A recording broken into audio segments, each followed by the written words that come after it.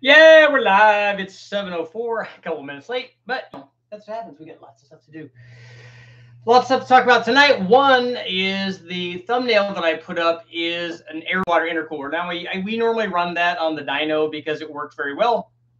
And for the dyno use, it's really easy rather than having set up gigantic fans and ducting. And because here's the thing that happens, having run a number of air-to-water versus air-to-air intercoolers, just like with anything else, you get proponents of both sides. So I get to hear about the people that are mad at me when I do a test like that because I didn't give the thing that they love, obviously, the fair shake, especially if it turns out that it didn't do as well. Now, I've run air-to-water versus air-to-air intercoolers a number of times, and quite honestly, in the range that we're running them at, they both work equally well. And we've talked about this before on the live feed. If I was choosing one of those, it wouldn't be because I think one works better than the other. There's not, what's the best intercooler, Richard? It's not about being the best. What works is what's best for your application. And we've talked about this, like on a road race car, I would have an air-to-air because you have lots of airspeed, especially like when we're in the Silver State, we might be going 200 miles an hour. So you have lots of airspeed. You can get that going through there, and you have a constant source of air. You can have constant cooling. If you want the ultimate thing, like the maximum cooling, the lowest charge temperature that you could possibly get, then you use a transfer medium in the cooler that's lower than whatever the air, lower than even than ambient. So if we're using ambient air to cool it, the very most that we could ever get the thing down to is ambient. You won't normally do that on an air-to-air, especially at high boost stuff. What you're going to do is instead of being 300 or 400, now it's going to be 100, which is going to be a lot better. With an air-to-water, you can use ice water, which we've used many times, or even water, ambient water, or something colder than ambient water, which helps with the cooling. If you use ice water, you're talking about something that's 32 degrees. So if you have 200 or 300 or 400 degree charge temperature going across 32 degrees, it's going to cool it lower than it does when you just have ambient air trying to cool it. The problem with that is for a lot of guys, the weight is an issue because when you have an air-to-water setup, you don't just have the air-to-water intercooler.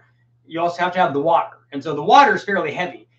You have pumps, you have a secondary heat exchanger, you have a big reservoir full of water, which we run and pack full of ice when we were running this stuff like at Bonneville. At Bonneville, it's not an issue because you actually want a bunch of extra weight. It helps keep the car on the ground. And a lot of guys add weight to Bonneville cars anyway to help them get traction and stuff. We didn't have to do that to get traction on our front-wheel drive car, but we weren't that concerned about weight because once you get going a certain speed, the weight of the vehicle is a whole bunch less important than the aero because you get up to a certain speed, and basically it's the horsepower versus the aerodynamics of the vehicle. So an air-to-water intercooler works very, very well for that. I ran an air-to-water intercooler in my Chevy Sprint Turbo on the street, and it worked great. Again, but you like with the air-to-air, you could never get the thing down below ambient because you're using ambient air to cool the water. And most of the time you're not in boost. You don't have really hot air going through it. All you have is the air that's associated with the temperature of the engine compartment, which the cooler is in there. And in our case, the water was also in there. We had it in a plastic, like 1 or 2 gallon fuel jug that we just bought at the local store because we put that on there and made it work. And, in typical Richie fashion, did bungee cords and tape and stuff to hold it in place when we were running that at the maxed in mile and setting land speed records with it. So you can't set land speed records with plastic fuel jugs. But all of that stuff is going to mean that you can't get it any colder, basically, than ambient. Now, in our setup, that air-to-water intercooler worked way better than the factory air-to-air, mostly because the factory air-to-air was not a big front mount in front of the radiator, getting lots and lots of at least ambient air. It was mounted in the engine compartment with a ducting going to it over the radiator and then down. But the problem is that in those kinds of situations, like you have to have a lot of pressurized air to go into the intercooler because in the engine compartment, that's a pressurized air source. So it's hard to get air to flow across that, and it didn't flow very well, and the intercooler is not sized very well. I mean, it's sized okay for a 70 horsepower motor, but once we started doubling the power output of the motor, the air-to-water intercooler made it a lot better and lowered the charge temperature much more than the air-to-air because I did a lot of data logging and testing and top speed stuff, and we did a lot of power runs with that thing. But the thing is, with an air-to-air or an air-to-water, the question isn't which one of those is best. They both work, and we've talked about that. They both work for different applications. And so which one you would choose, you choose for your car and the placement and fitting and what you're going to be using it for and all that stuff. The question is, does the intercooler actually work? And we know in one sense it absolutely does work. We've measured drops in charge temperature many times with whatever. Even a bad intercooler works fairly well. It will definitely lower the charge temperature. If you have, let's say, 100-degree ambient air and you're running boost and you're running 7 pounds, 10 pounds, 14 pounds, 20 pounds, whatever it is, you're going to have a good 100 or 200 or more degrees from your turbo or supercharger on top of whatever the ambient is. So you're going to have hot air. And then running an intercooler cools that back down. And the nice thing is that helps reduce the chance of detonation, and which is obviously a good thing, especially, and becomes even more critical if you're running stuff on pump gas. If you've got E85, you got the extra cooling, you got the extra octane, that becomes less of an issue. But the motor will always be much happier if you do have an intercooler. Even guys that are running E85, even methanol guys, most of the guys that choose not to have an intercooler with methanol is not so much because they know that the intercooler, because they've already cooling it enough with methanol, which is not true. You'll have a cooler charge temperature with an air-to-air intercooler, but they don't do it for the weight. Like if you're drag racing and you're running a methanol car, you're running, you know, a million, you want a million horsepower and you want the car to be really light. They don't like the balance between what the weight of the intercooler system, you know, with ice water and all that stuff, what the weight of that cost versus the gain. Even if it's a net zero, they'd almost rather just not have the weight. So my question is, and that's what we're talking about tonight, is does an intercooler actually add power?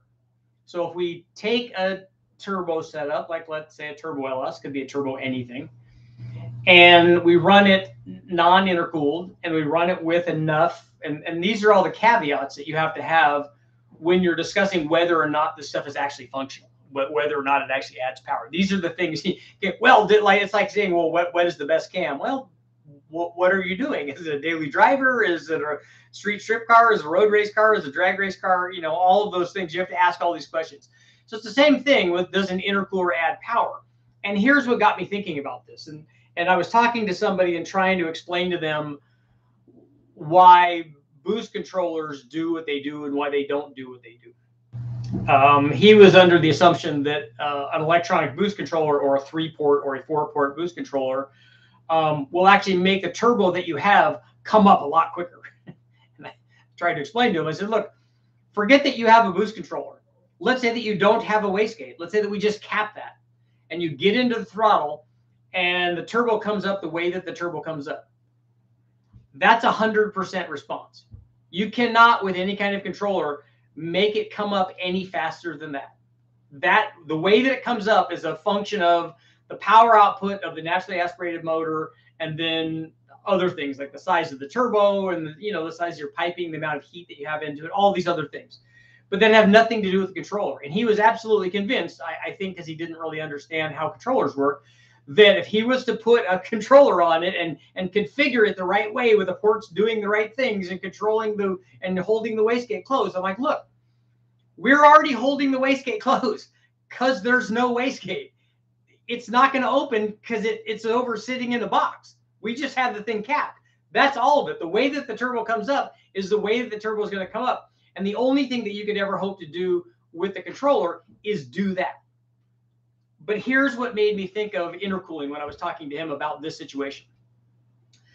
That's this. If we take a turbocharged LS, let's say we're running 10 pounds and we're running it non-intercooled. We've got our exhaust manifolds feeding a Y pipe like I do. You put a turbo on it, an S475 or a GT45 or whatever it is on a 4.8, and we run it. We run it at 10 pounds. We got E85 in it. We've got 22 degrees of timing in it. We've got the air fuel is 11.8. It's got all the things that it needs, and it makes a given amount of power.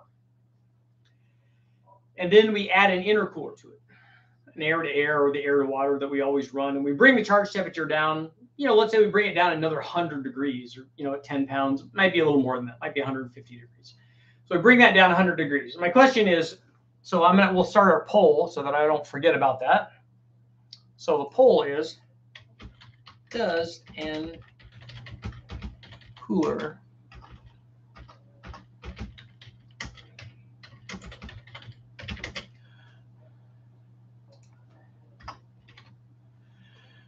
intercooler add power? See what happens. And we'll see what happens after I make this discussion. So we have our turbo LS. We have our non-intercooled version. We run it at 10 pounds. We put an intercooler on it. We run it at 10 pounds. Are we going to have more power? The answer in all of my testing is it depends. Usually it's yes. But we need to talk about the reason why it's yes. And this is where boost controllers come in. This is where the electronic boost controller or any kind of controller comes in.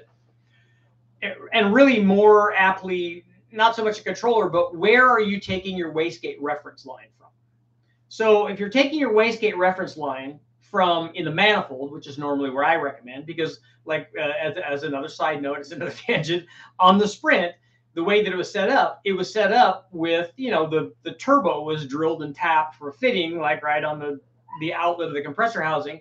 And then that's where the wastegate got its control from. So as soon as that thing saw, I think that the factory was like 7 pounds. As soon as it saw 7 pounds, the wastegate would open. And then if we took and moved that reference line from where it was coming out of the turbo over to the intake manifold, all of a sudden we'd have another 1.5 pounds of boost. Not because we changed the spring on the wastegate, not because we bled it or done any sort of adjustment. The only thing that's happened is we are now getting a reference from the intake manifold instead of right coming out of the turbo. And then whatever the boost is coming out of the turbo, there are going to be losses from that exit of that turbo to the length of tubing, the number of turns, through the intercooler, definitely, even by design. Not so much that the intercooler is restrictive or that you lose boost. You lose boost by design through an intercooler. And the reason that is because we drop the temperature. If you drop the temperature by 100 degrees, the pressure is going to go down. So when you lose boost, a part of that is a good thing. If it's real restrictive and you have a big boost drop from either, you know, between either side of the core, some of that could be restriction. You want to minimize that. And that's the problem with an intercooler, is that you're fighting this balance between maximum flow and maximum cooling. And oftentimes those two things are at odds. Now you can size your turbo and use a cool enough transfer medium where you could get the best of both worlds. It's not hard. It just takes some doing. But remember, I said moving that reference line from where the turbo is to where the intake manifold is changed the amount of boost that we got. So now think about this. We put our intercooler on and we have our boost reference at the manifold. And we run it again. We run it at 10 pounds. We run it at 10 pounds as registered in the intake manifold. So the same way that we ran it non-intercooled. But now we have an intercooler in the mix, which does two things. One, it obviously cools the charge temperature. That would bring the boost down. Also, it's got to have some kind of restriction. Every intercooler is not 100% efficient and gets like, doesn't have any pressure drop across it. We're going to have a little bit because of the temperature change. We're also going to have some because of just it's in the way of flow, basically. So we're going to have a drop. So let's say that we dropped, I don't know, let's say we dropped 1 pound of boost going from the turbo to the intercooler. So we dropped 1 pound. So what happened now is when we put the intercooler in with our turbo and the reference line registering boost at the intake manifold, what the turbo did, and we would see this if we had a turbo tack, if we knew the impeller speed, and really if we had a mass air meter or an airflow meter for the airflow going into the turbo, we'd also know this. What happens is the turbo speeds up because now it still wants to make the same 10 pounds. It's going to make 10 pounds. It's going to keep spinning up until it makes that 10 pounds in the manifold. And then the wastegate's going to open and go, okay, we're at 10 pounds. I'm fine. Now it's made 10 pounds, but at a higher impeller speed and more flow through the turbo. So it's sped up to keep the boost the same, which begs the question, and I get this all the time, is boost a realistic, comparative measurement when we're doing these tests? It's what everybody uses on the street, and that's why I use it. But, a lot of guys might also want to see a test of, well, let's just make sure that the flow is the same. So here's how we're going to do that, or here's how we would do that on our test. So if we do that same test, now we're going to run it non-intercooled, 10 pounds on our LS, same turbo and everything. But we're going to put our reference line for the wastegate right at the turbo, right at the exit of the turbo, or on that little flange that they use. They have a little casting that you drill and tap into. Some of them are already done that have a pipe fitting in them. So if we take our boost reference line right there at the turbo, that's 10 pounds. So it's not 10 pounds in the manifold, it's just 10 pounds coming out of the turbo. And the manifold gets whatever it gets. So that's when the wastegate opens. So we're making a certain amount of power, and we're running 10 pounds right there at the turbo. Now, on non-intercooled, now we put our intercooler in the middle of all that. So now the turbo is still making 10 pounds at the turbo. Now we're making even less boost in the manifold. In fact, because of the restriction in the manifold, the boost is going to back up and stack a little bit. So the reality is we'll probably be spinning the impeller slower now and drawing less air in than we did when we had it non-intercooled. And trust me, all of this stuff correlates out when I've done all the testing. But this is what happens. And this is why there's always the fine print, or me having to explain things and go off on tangents when I do these kinds of tests, because the results that we would get on those two situations would obviously be different. Because in one instance, and I like the situation where we're getting the boost in the manifold. If we're going to use boost as a measurement, I think it should be in the manifold. But as I said, what's going to happen is the turbo is going to spool up faster.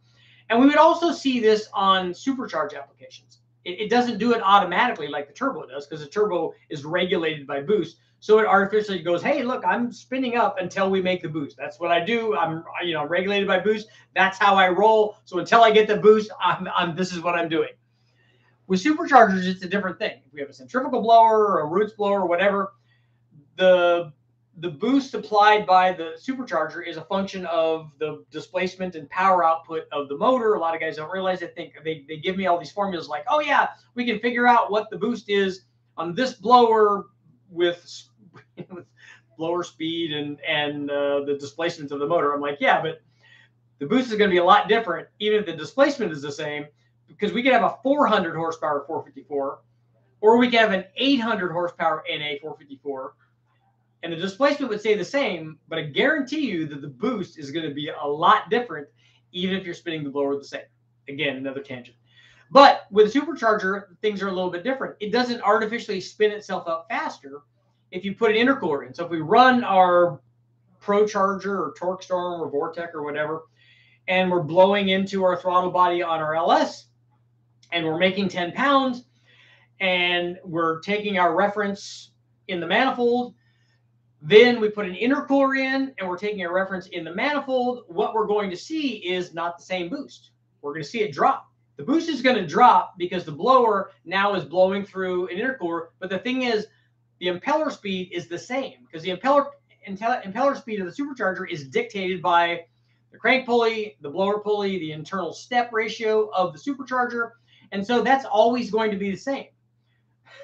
So based on how much boost it's producing, the airflow could change a little bit. And we would see that, again, if we had a mass air meter or some sort of flow meter in front of the supercharger, we would see that also. But we're going to see a drop in boost in the manifold. And we're going to see that no matter where we're taking our reference, because the reference doesn't matter. It's not controlling boost. The blower speed and the engine displacement and power output is dictating what the boost is. But we will see a drop there. So if we put an intercooler in on a supercharge application, sometimes we see a drop in power, whether it's a roots blower or a twin screw blower or a centrifugal blower. Sometimes we see a gain. So again, my question is, we'll see how our poll is doing. We're saying, does intercooler add power? 78% saying yes. I like them and always use them and recommend them. But again, my point was, especially on the turbo applications, it depends on where we're taking our measurement, because we could make it show that it's possible that it doesn't add power. And we can also show that, oh yes, 100% it always does add power. depending on where we're taking our reference from. So, and then you guys can argue, people will, they'll argue about where you should actually take that reference. Should it be based on something else? Oh, boost is just a restriction, a measurement of restriction, yada, yada, yada, except that everybody has a restriction gauge on their turbo application because they have mounted inside their car because they want to see what their restriction is. Look at all that restriction I've got. It's because that's cool. So that's my discussion for today. I just want to see what you guys thought about intercoolers, whether or not they add power. Again, I 100% recommend them for every application. Yes, even on E85. Yes, even on methanol. But again, guys, and guys that are running methanol and that are running 2,000 or 2,500 horsepower deals are not listening to me anyways. They're doing their own thing because they're out there like doing it and racing, and they're not listening to some guy on YouTube. But for the other things, the centrifugal blowers and stuff, it's an interesting deal because you'll definitely see a drop in boost, and when you see a drop in boost, you'll see a drop in power. Unless you put a camshaft in, then you'll see a drop in boost, and then you'll see an increase in power. So it can go either way. So let's see what you guys got going on for tonight. We have a new subscriber. She actually just sent me her thing. A young lady that my son plays soccer with, her son, and she's going to have some Pontiac stuff for sale. So I'll be putting that up here. She's got a 4-speed trans, and it's an M21 or 22, I think. So I'll let you guys know, and then some 6X heads and stuff, and a block. So if I've got anybody that's a Pontiac guy that's going to want stuff, I'll go ahead. I'm going to be listing that stuff for her so that she can get the money for it and sell it and use it as she seems as she needs. So it should work out good. Let's see what you guys got going on. Kind of talk about blow-through cooling. That's another form of charge cooling, and it does work whether you're blowing through a carburetor. You get the latent heat of vaporization. You get cooler. It will cool the charge air. But even on a carbureted blow-through application, I've put intercoolers on those and still made power. So that's not the end all. It's just part of what you're doing. EA5 blow-through carbs, intercooler or not, I would use them. I always recommend intercoolers on every application. One pass, M5, no intercooler. Yeah, a lot of guys don't use it with M1.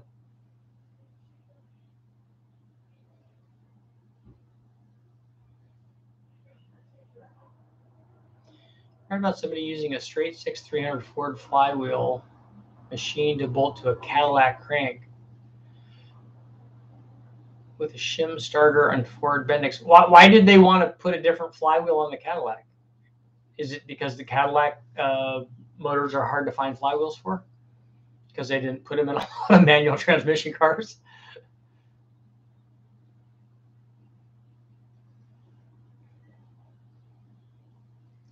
Uh, 2.2 definitely intercooled, although we'll run it non-intercooled before we run it intercooled.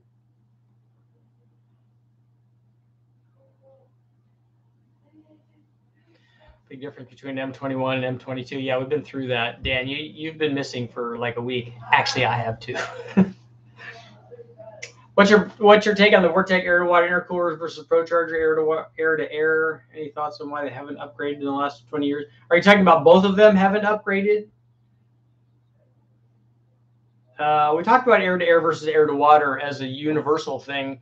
If you wanted to do a comparison between actual units, then the units would be, are they big enough? Are they size big enough? And the small aftercoolers from Vortec, like they use on the 5 liters and stuff, are fairly small. They're fairly restrictive.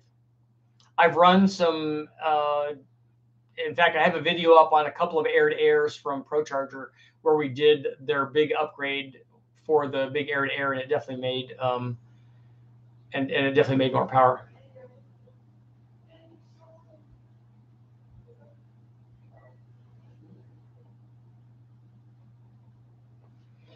Yeah, Kevin's a good guy to listen to. He's got a lot of guys running the blow-through stuff, and they work really well. Yes, we've got new digs. I'm not completely done yet, but it's working.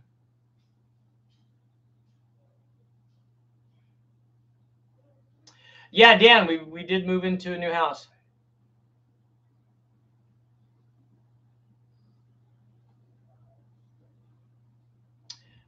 Duke, Smoke Park Garage. I'm hoping to finally get my 5.9 Magnum. Spent a lot of time getting ready for more power. 276 cam. That's a good one. Port and polish heads. Good.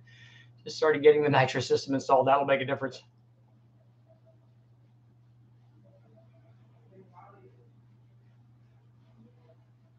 Dave, intercoolers do not add power. How does an intercooler add air to the engine? Maybe you weren't there during the whole discussion that we just had. It's light. I'm in California. It's always sunny. It's always like 75.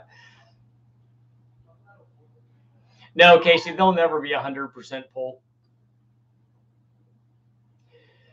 It'd be cool to have pictures of your race car. I do have some. I haven't taken them out. I've got pictures of. I have this. This is the best picture I have, though.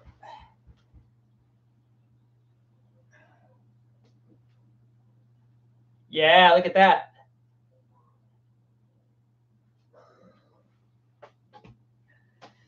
I painted that when I was in kindergarten.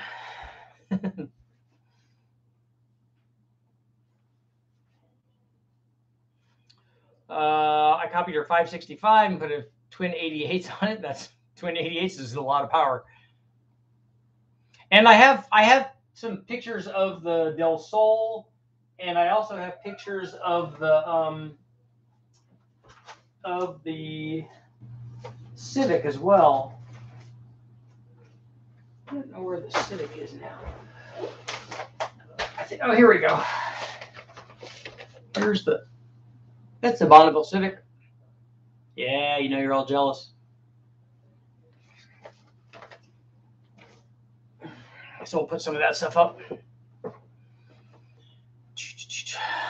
No mustache. Trying to figure out how to intercool your draw through VW setup. The turbo is too close to the motor.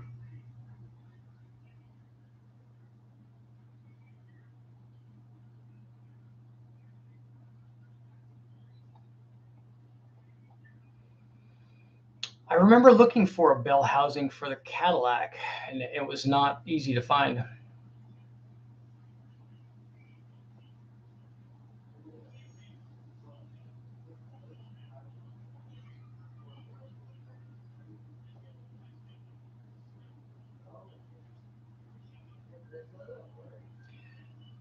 Brian, yes, I was referencing Vortec not upgrading the restrictive air to water after the ProCharger air to air came out. They have bigger ones. They have Mondo coolers.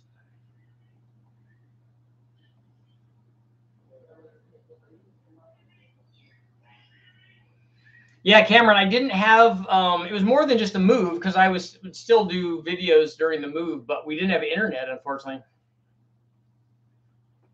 Color-coded bookshelves. But hopefully they'll all be organized much better than before. Turns into a fuel tank. The Cadillac bell housing is not the issue. Finding the Cadillac flywheel is an issue because most of it, well, I think all of them came with automatics. Tony, I don't know what the boost leash is. You'll have to explain that. I don't think I've ever used one. I was wondering if some LS Pilot bearings will work in a 472. I don't know what the snout is on that, but they're pretty easy to drill out and make larger if you had to do that.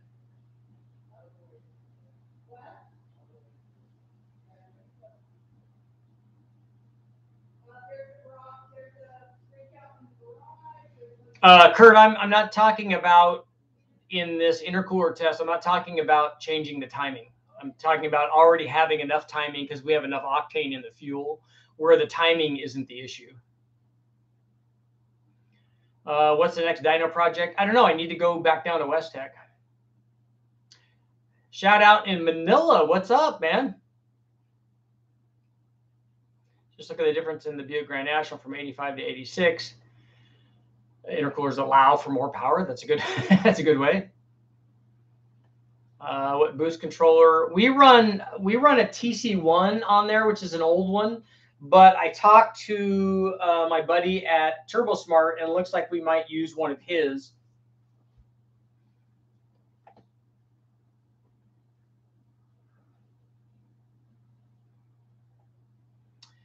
Jeff, if you're thinking about, in my opinion, water methanol is not a substitute for intercooling, only because it doesn't have the distribution that I would want unless you did port. That being said, there are lots of guys out there that use it. I know I rode in Brian Tooley's like supercharged LS7 Corvette, and he was running a water meth kit on it and through that long runner intake manifold. But the thing is, I just don't, after seeing the stuff that I saw in the engine dyno, it just scares me to have not the distribution not be optimum.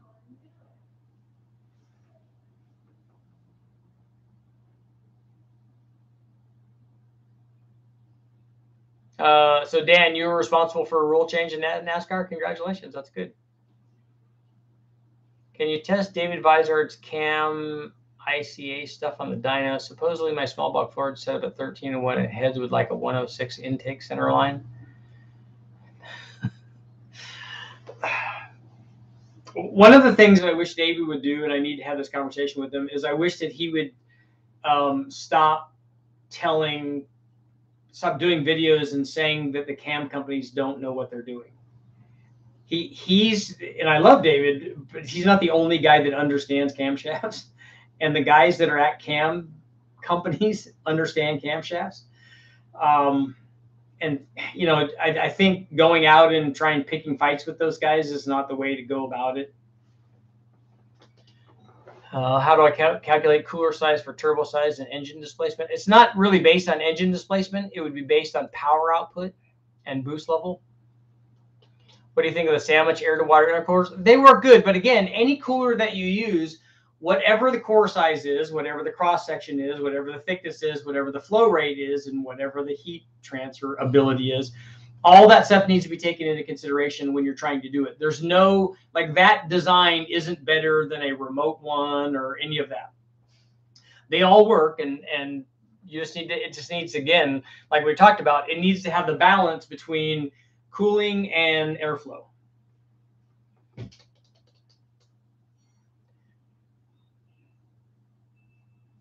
Your pull should be, does an air cooler make the air charge more dense? Why should that be the pull? I think keeping it simple is probably a better idea. And the one thing with the intercoolers is you don't really have to worry about it being too big.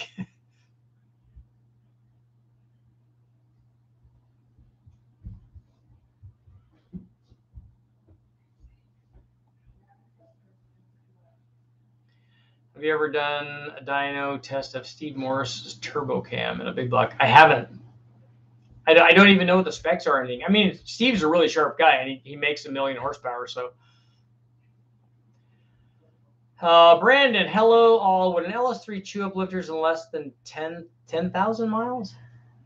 The 10,000 miles after a BTR cam kit with a. No, it shouldn't. If you look at when we go to the wrecking yard and get motors that have 200,000 or 300,000 miles on them, we still reuse those lifters, the stock ones.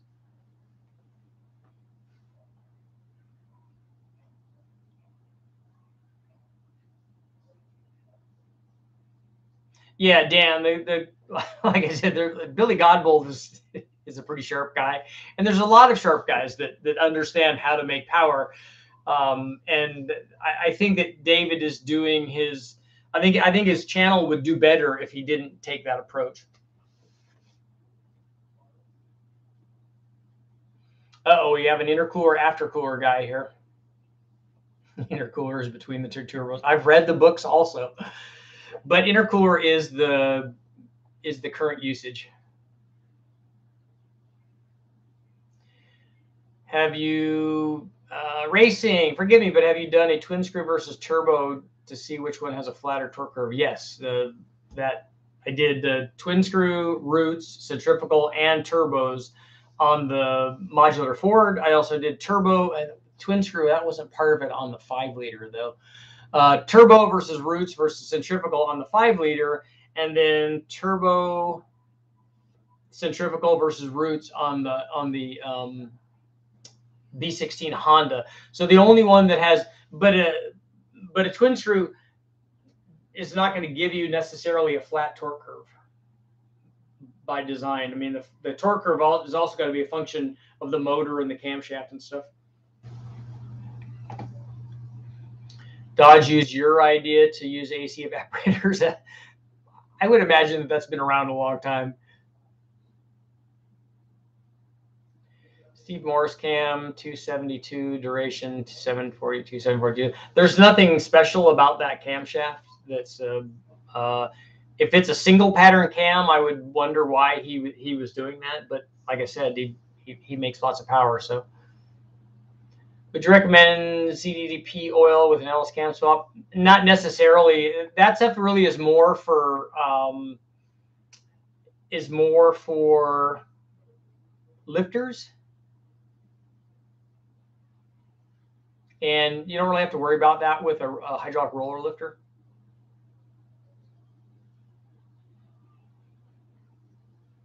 Randall, in our testing, just an intercooler does not actually provide a noticeable horsepower unless you keep the boost level corrected. Well, we went through that whole discussion about where the boost reference we were taking it from. Maybe you weren't here in the beginning.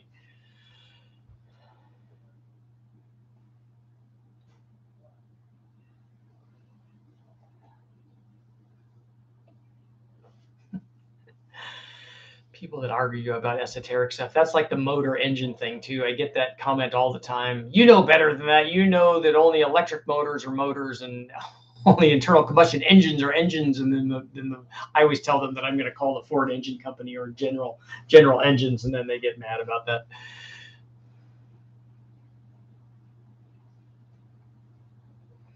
You need supercharged V8s of some kind in the background of the office. So I need to have an engine on an engine stand up here. I'd have to bring it up a few things at a time. I don't know if the floor would withstand that. What's the longest stroke crankshaft you can put in a 6-liter before clearance issues? Yeah, you're not going to run into clearance issues as much as because you're going to have to clearance the things on the bottom of the cylinder bore. But also you're going to run into issues of pulling the piston out of the bottom of the hole and having it get all wonky at the bottom. So a 4-inch crank is what I recommend. You don't go bigger than on a factory 6-liter LS block or any of the factory blocks except the LS7 block. I don't know if the aluminum LS3 blocks have a longer sleeve in them.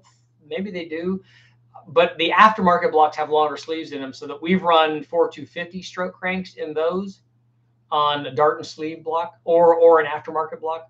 We ran a 4500 stroke crank in a tall deck RHS block, and that worked really well. It made 495 inches or something.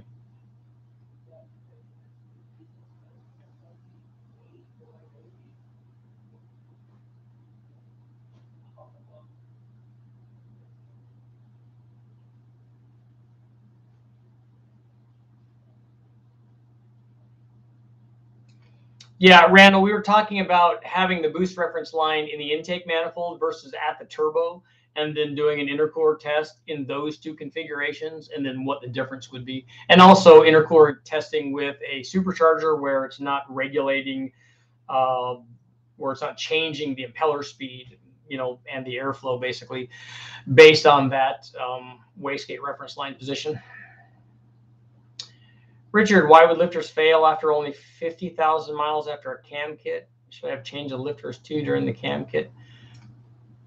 I don't know. Do you have the lifter preload correct? Are you over revving it? A lot of things can happen with the cam choice. I don't know maybe you mentioned whose cam you have, but the running against the limiter is bad, will hurt lifters. The valve train, the camshaft, if it's not stable at RPM, can hurt the lifters.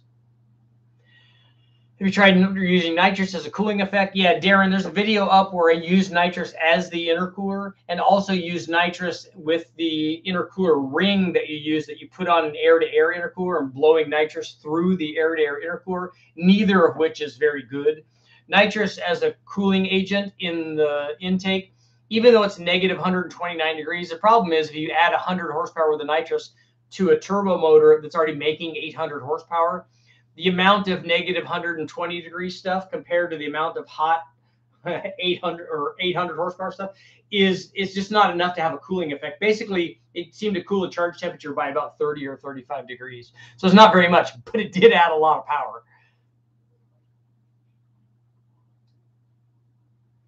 I've heard people run with no radiator or intercooler. You can. A lot of guys use billet blocks where they don't have water going through them.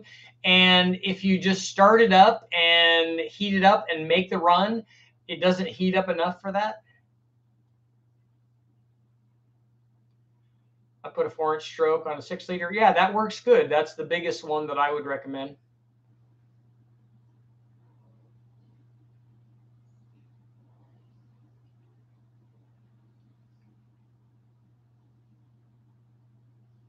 You can actually make a 520-inch LS, but again, if you're taking everything to the limit, which we didn't want to do because we wanted to be able to go up.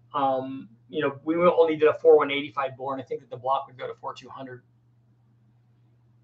Please elaborate on how to get 468 inches from an aluminum LS1. We did it with an LS6 aluminum block, but we sleeved it. So we put Darton sleeves in it, which would allow us to go to a much bigger bore. And then we put a 4250 stroke crank in it. And I think, if I remember right, I think that one was also a 4185 bore.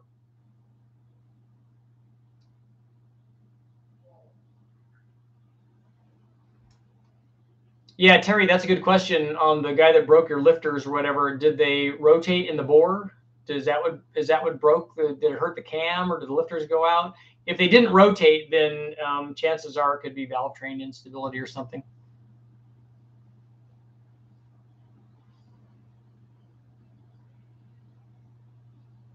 Too much spring pressure. Yeah, you can overspring your camshaft, definitely. Semi-oval the sleeve. I'd like to re-sleeve it and make 468 inches. Yeah, the nice thing about the sleeves, like the Darton stuff, is, like I said, it gives you enough room to go bigger on the bore. They're also longer, so you can tolerate a bigger stroke crank without the piston coming out of the bottom of the bore. We ever do diesel content? I won't ever run a diesel on the engine dyno.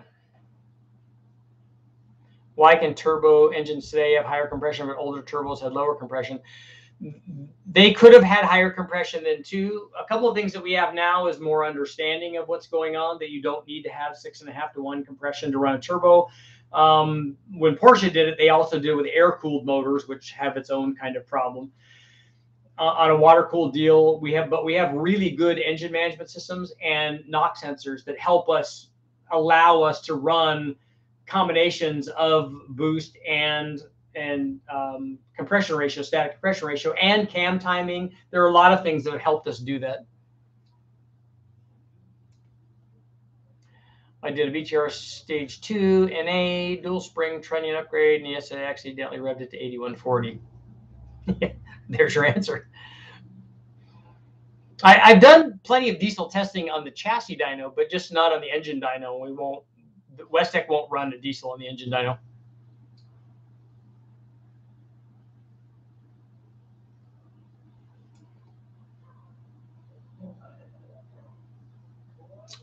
Randall, all of our blocks were solid or dry, methanol only. Yeah, that's because methanol certainly keeps the thing cool. How long do the trays to keep the lifters in the right orientation last? Well, like I said, we've taken apart wrecking yard motors that have a few 100,000 miles on them, and they were still good. We've also taken some apart and not taken them apart and had them break. Not break, but you have the lifter rotate in them because they just wear out. They wear out from lots of cycle use, lots of heat cycling. They're in a terrible environment.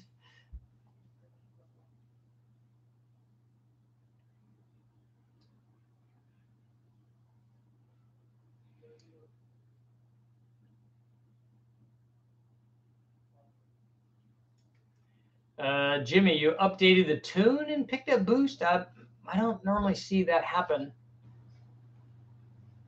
The sleeves in the Darton sleeves are longer than stock, yes.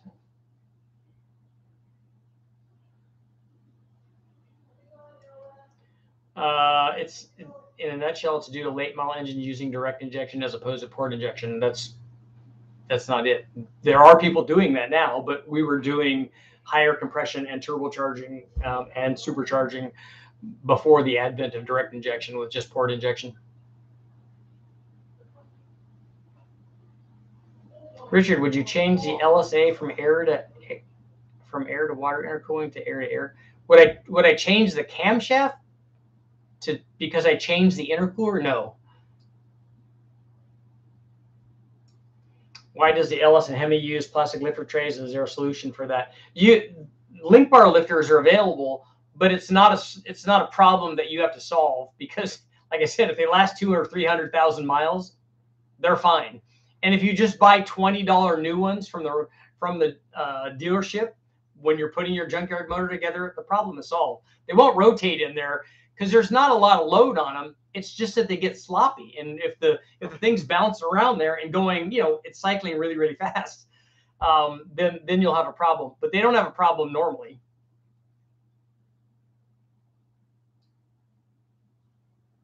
LS7 lifters are good.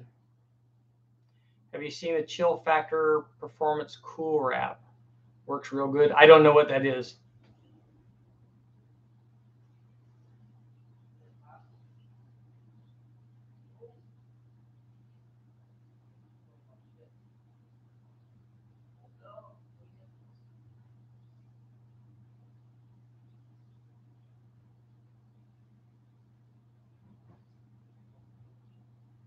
Our old motors would not run at 20 degrees of timing either.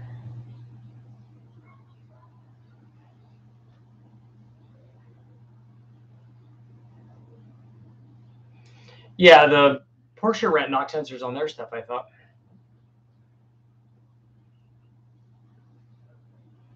The only dyno service here in Maui. So you're on Maui? That's awesome. And they only do front wheel drives. Wonder why that is.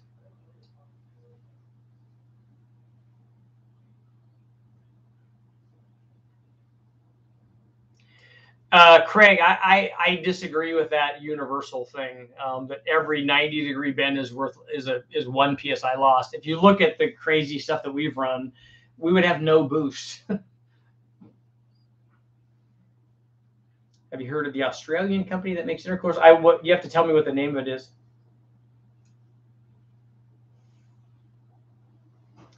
The intake cool wrap made 18 horsepower on a stock Mustang. I'd like to see that stuff, but I would want to see what the charge temperature change is.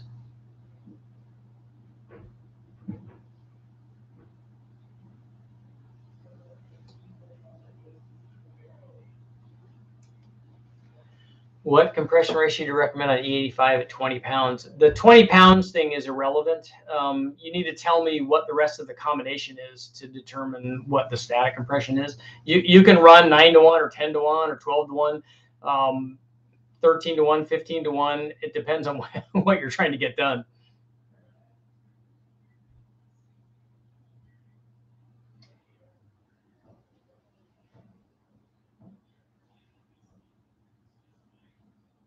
Biggest tune change to raise the boost was retarding the intake M. Oh, so you're not talking about air fuel and timing. You're talking about cam timing changes. That makes more sense. I thought you were talking about changing the timing and changing the air fuel, and then that was changing the boost. And I was going to wonder how that happened.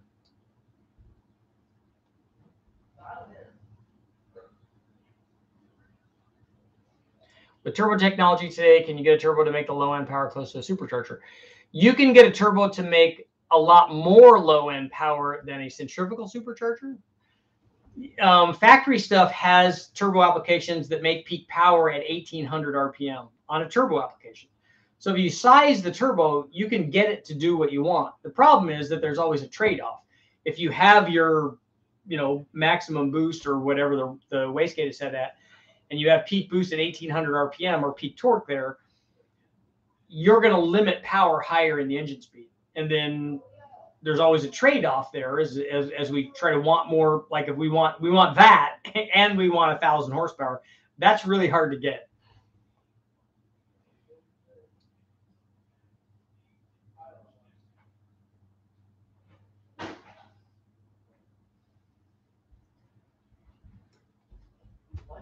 Yes, Kurt, there's a lot of wonderful things in Hawaii. Dean, I didn't notice you were talking too much.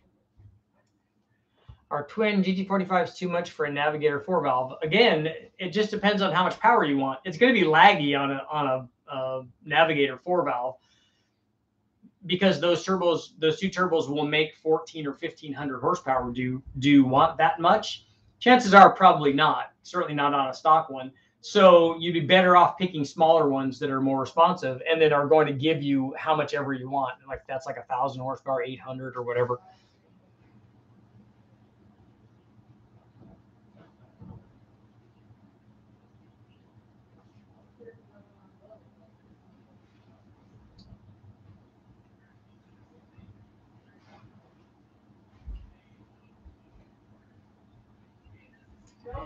Richard, I've built air-to-water intercoolers in two ways, air flowing through the bars and water running through the bars. Usually I get a bit better cooling with water in the bars. That's interesting. Nitrous, Dan, yes, does help turbo lag a lot.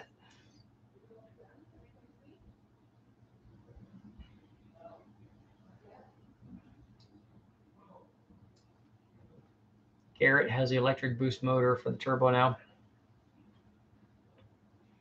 Small turbos like the EcoBoost make great low end, but suck above 4,500. I don't think that the RPM thing is, I think that that's a function of the programming of the turbos.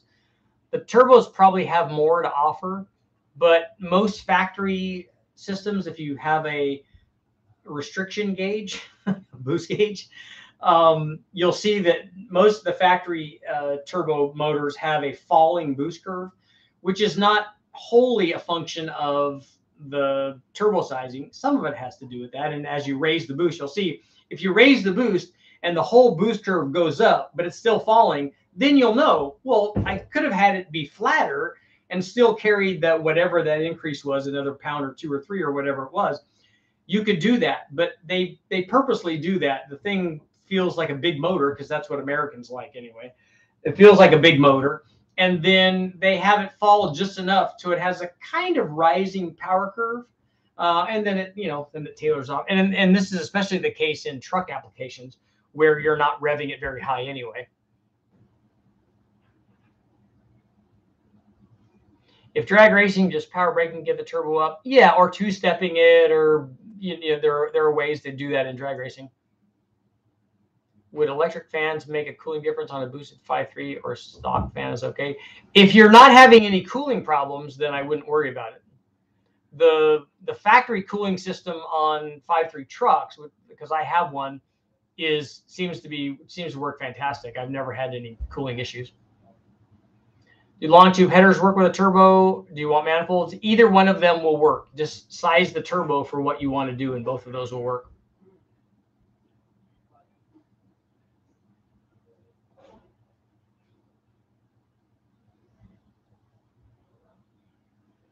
VVT has a lot to do with low-end torque on modern engines. Yep, that works good.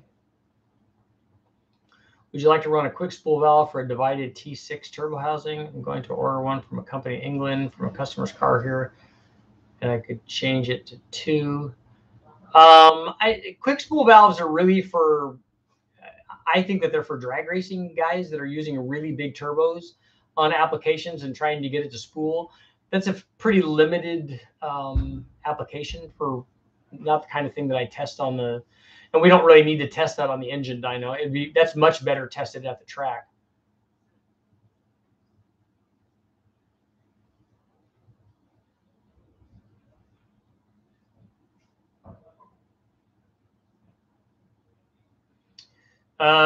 Dean, the boost, we talked about boost controllers a little bit, and boost controllers can help, but they help in a range that's after the turbo has already spooled up. They don't, if the gate is closed all the way and you don't have any controller on it and you don't have any wastegate on it, you just have a cap on it, then the boost response is going to be a function of the turbo and the motor and the piping that you use and that stuff. And as long as you have heat in it and then you get the turbo to respond the way that it responds, a controller can't do any better than that. There's nothing that a controller can do to help make it better than that situation. So as long as the gate is closed, and that's all the controller is going to do, it's going to make the gate close. If the gate's already closed, the response rate is just a function of those other big important things. Where the wastegate controller helps is when you don't have one and you have a wastegate, because the wastegate opens up just a little bit, you know, and it stops it from doing that, holds it closed, so it comes up, you know, all the way up faster, and you get that little gains right before you get to the total opening area. So it does those things, but the problem is, and this is my discussion early on, is that people think that a wastegate controller, electronic controller, can make your turbo spool up faster. And like I said, it doesn't do the other big part stuff. New to turbos, I'm only running 10 PSI, no intercooler. Do I really need one? Yes, you do. You can make more power. It'll be cooler. It'll be safer. You can run more timing. All of that is possible. My nephew saw a turbo Pontiac 301. Those are cool. Can you use compressed air? You mean to aim air at the impeller to spool it up? The guys at Turbo Magazine way back tried to use nitrous to do that. And what they found is that just adding nitrous to the motor was much better at helping the spool rate.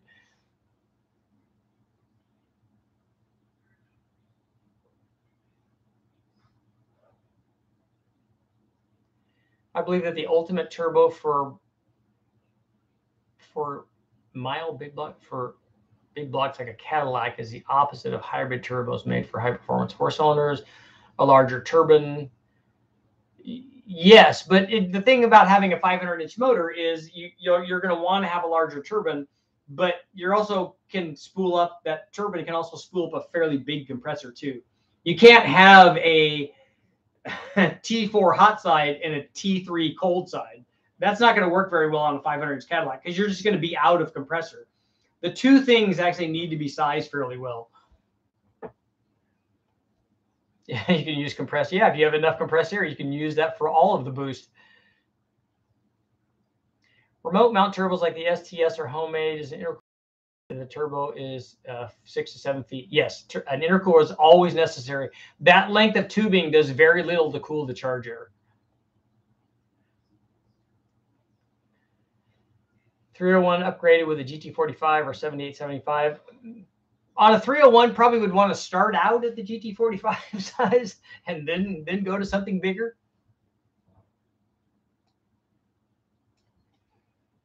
Although although the 301s don't have a really good reputation in terms of power. Let's see how our poll is doing. There's an intercooler add power, 85% saying yes, 15% saying no. Those are the aftercooler guys. A GT98, yeah, and you should have twins on those, right? Because it's a V8, you got to have one on each side.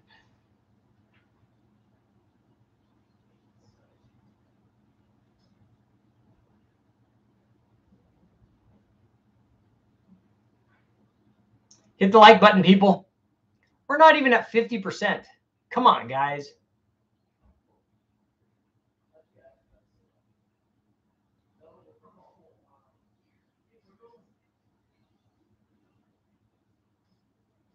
Yes, the chili bomb. I'm curious to see if the chili bomb will work well on the Nissan, on the L28. Can you do a compound boost, twin turbo, screw blower down test? I've already done the compound boost with a roots blower, and it does the same thing with the twin screw. It doesn't matter which one of those blowers that you use. In fact, I've done that a couple of times. We did it with the 3800, and I also did it with the guys from HP Performance, with my buddy Jimmy and Nathan. We did it with an 03 Cobra motor. Have you looked into intercoolers? I haven't done a test on one. Yeah. What was before I ask that, I'm going to go look that up, because that's why I had the internet.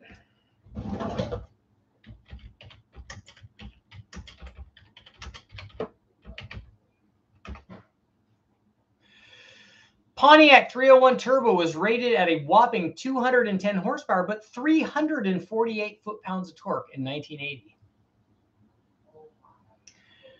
The fact that it made 345 foot-pounds of torque tells you that it should at least be able to make 345 horsepower.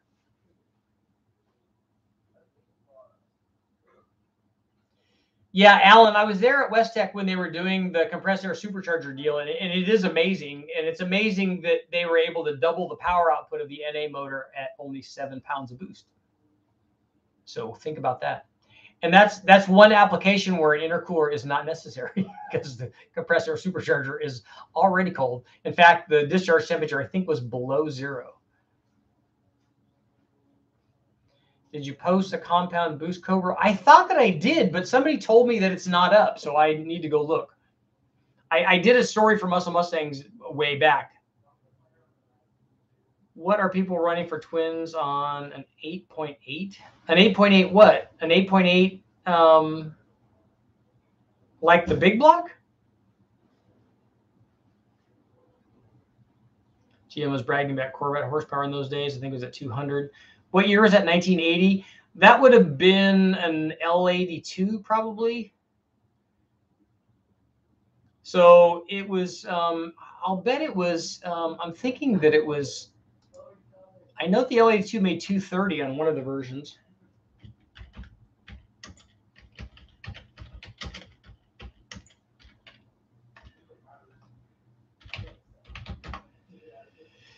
$190 horsepower for the L48 and 230 horsepower for the L82.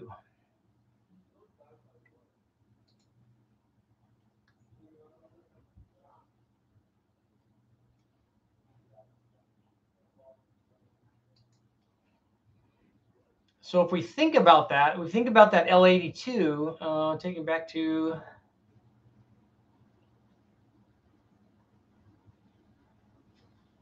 $190 horsepower on the L48. That's right. If we think about the L82 in the 80s, in the early 80s or late 70s, that made as much as a tune port motor did, which is impressive.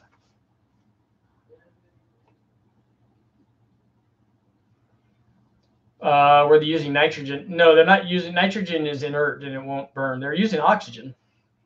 They're using air, basically, just compressed air like a scuba tank, except they're big. And the valving on it is amazing. Yeah, yes, hit the like button, Dan. The air intake cooling wrap cools the air just as cold, if not colder, than an intercooler, and it's lighter than an intercooler. So it's an air intake. It's a cooling system that wraps around the air intake, and that cools the air in a tube. I'd like to see that.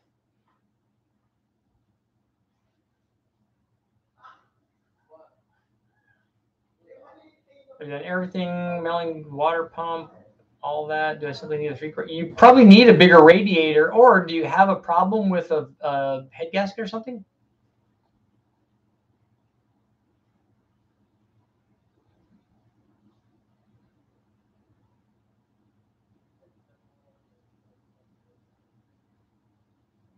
Yeah, Alan, it was done at West Tech, and it was the guys that used to own NOS are the people that did it. Carl and Dale. The Australian company is Forced Induction. I think I'm getting behind here. Forced Induction interchillers. They use air conditioning system to cool the intercooler. So that we know that works.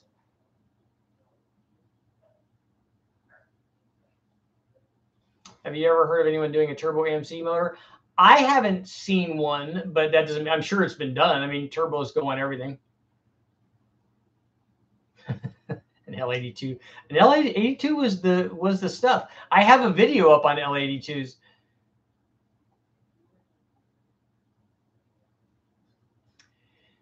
You did the fast Muscle Mustangs and Fast Fords. I didn't do the Manhattan Project. That was a Hellion kit. I didn't do that. We did one from HP Performance. Removing the thermostat doesn't necessarily make cooling system better. No, it don't. It doesn't a lot of times. The Gen 7 8.8. Yeah, that's what I thought. People shame me thinking about 78, 75. You don't need, for 1,200 horsepower, you don't need twin 78, 75s. They can be smaller than that. Twin GT45s on that motor would be fine for 1,200 horsepower.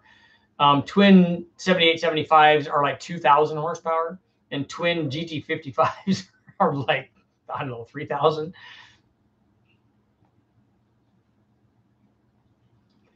The L48 was rated at 180 horsepower. The California car might have been lower than that. And it depends on the year. The one I looked up, I think, was 1980.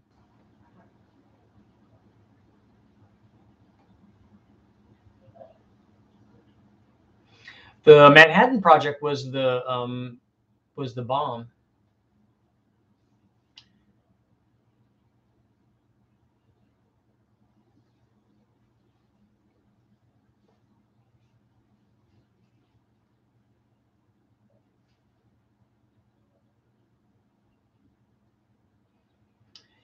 Yeah, the Corvettes had the shifters on. The guy at Westech has a few Corvettes, and they have the little badges on the shift columns, or on the down where the shifter is.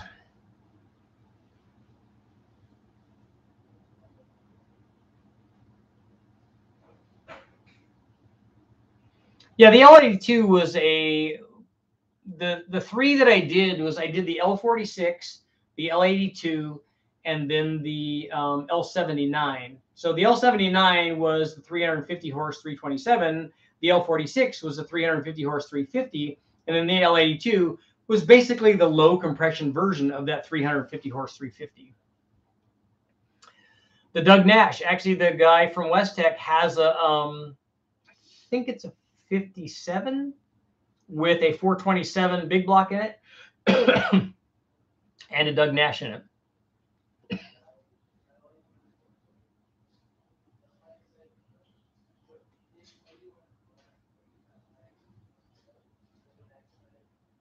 Tall deck, big block Chevy cylinder heads any better than peanut port heads?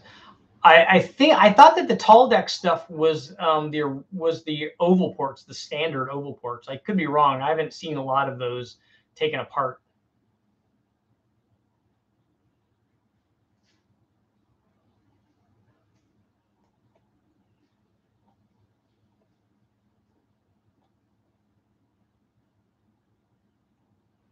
Yeah, Randall, lots of guys took the tri-powers off. I had a 69 tri-power 427. And a lot of guys took those tri-powers off just to put regular 4 barrels on them.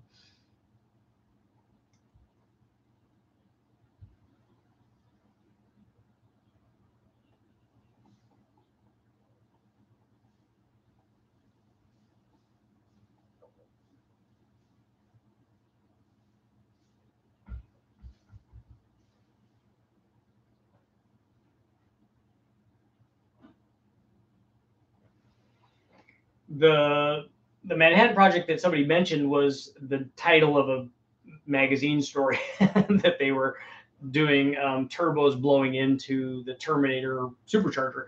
They did a Hellion kit, and then I did a different story with the guys from HP Performance, and they just named it that, and it's obviously named after that's the project that was the project name for the atomic bomb.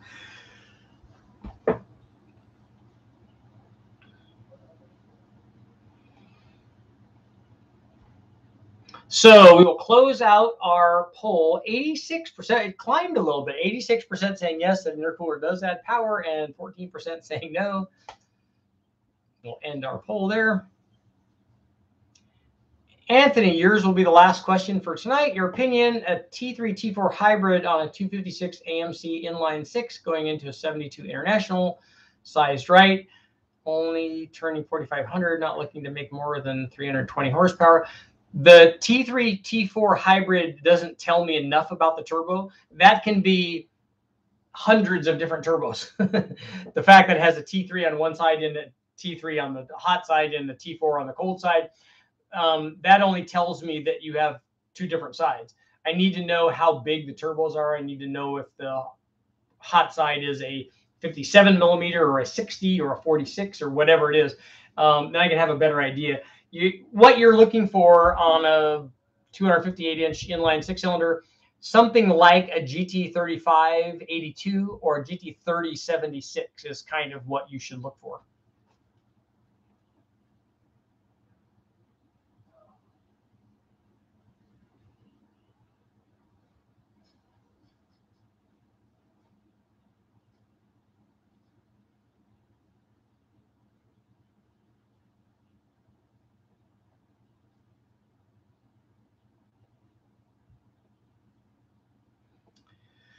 Kind of like the guys taking the mechanical fuel injection off Porsches and putting on a couple of Webers.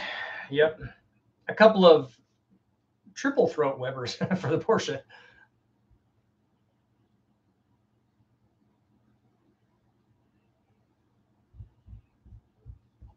I think that my 72 911T had fuel injection on it, if I remember right.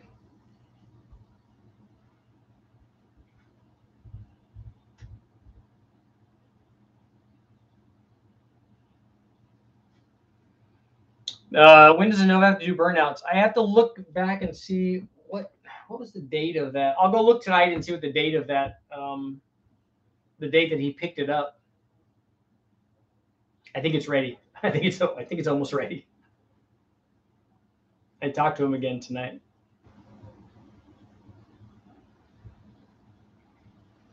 I'm very excited about that.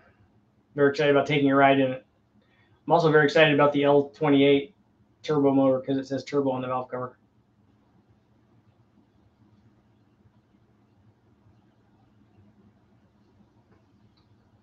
It's the little things in life. Look at that. Yeah. Whoosh. Mustang. Vortec Mustang. Jet. Which one of those do you think won?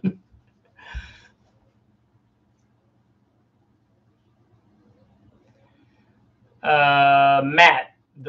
We normally do 408s out of them. I've seen guys do bigger than that, but I don't recommend I don't recommend going to a really big stroke on it, like a 4100 or a 4125 stroke, and I also don't recommend going to a 4065 or a 4070 bore on those. Thanks, Noodles. Those injection pumps can never go for 10 grand. Nice. I should have kept all those parts, huh?